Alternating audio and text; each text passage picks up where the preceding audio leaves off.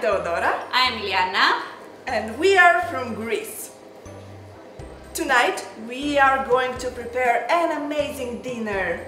What are we going to prepare? Pita souvlaki. Kind of a very tasty street food, but healthy street Greek food. Yeah, healthy, kinda. Let's see what do we need for this amazing pita souvlaki. First of all, the main and the most important ingredient is the meat, obviously. We have meat from pork and we have cut it in small pieces, as you see, and we put it on the sticks. We are going to grill it. Then we have the pita, which is the special bread. Yeah, Iliana, do you want to say something about this pita? We're gonna use a little bit of olive oil and then grill it again. So we do like this, we grill it, and I like to add also a little bit, just a little bit of oregano. And we do, of course, the same process for every We call this food pita souvlaki because this is pita and this is souvlaki. Easy. Very obvious. Also, we will put in our bread some tomatoes, some onions, which I'm still cutting, and fried potatoes. I think this is the most unhealthy part, probably. And come on, this is super healthy. And we'll add some paprika, salt, pepper, and the secret ingredient. And now we're gonna show you how to prepare tzatziki, which is the sauce we use to pita souvlaki. So stay here to see how to prepare the tzatziki. So, are you prepared for tzatziki? I am. Tell me. So, we need yogurt, of course, olive oil, vinegar, and garlic. And don't forget, the most important, the cucumber. We already cut it, we peeled it, and we trimmed it. So here it's ready. And there is a very small but important secret.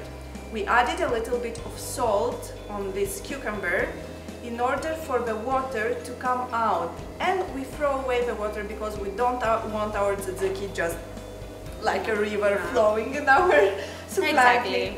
So what do we do, Iliana? So, we add our ingredients. Get ready.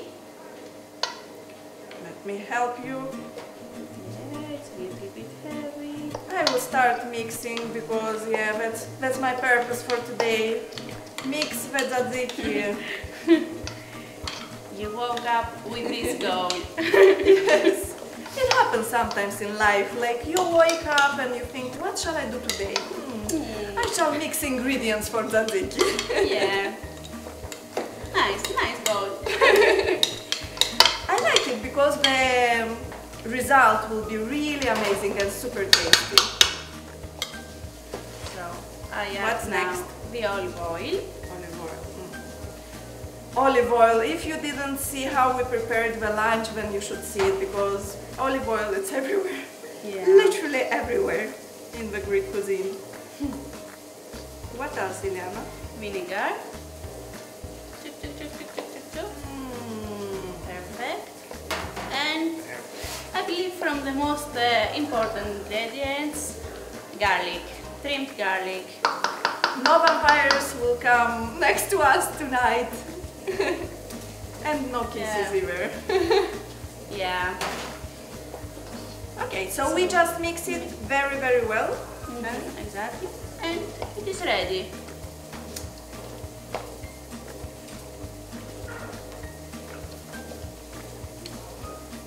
I'll mix it better, I promise. No, you do it well. Alright, our meat is getting grilled and it's actually almost ready right now. It's very important to turn it very often when we are cooking it in order for it to not get burnt, to not get stick, and also to make it soft. So we're turning it as fast as we can, as often as we can. And look how awesome it looks in the end. Oh my god, I just want to eat it now. But I will keep it in order to make our souvlaki.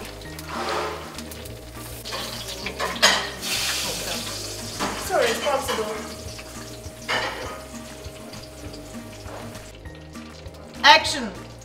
Alright, we are at the moment when we need to grill our bread as well. It's really important to grill the bread as we want it to become soft.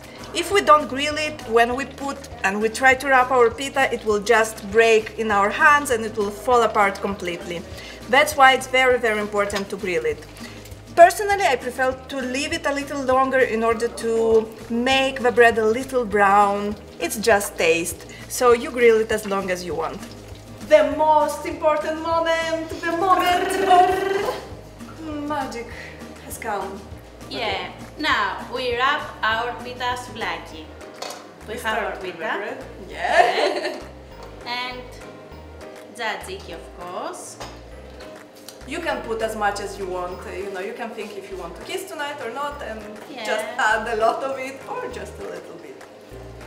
Also, for the meat, it's ready, grilled, and the trick is that we put it between two plates in order to take it out from the stick.